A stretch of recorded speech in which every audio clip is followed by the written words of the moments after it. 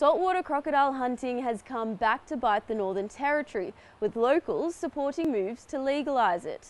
A federal government decision to ban the import or export of stuffed lion heads from Africa has led to several concessions by senior Liberal Party figures to satisfy the Nationals. As a result, saltwater crocodile safari hunting is being seriously discussed. The Nationals support the move, saying it will bring an industry to Northern Australia. The Northern Territory government agrees. It's a great opportunity because it brings about economic development and employment opportunities for Indigenous people. A crocodile expert says the scientific benefits are indisputable.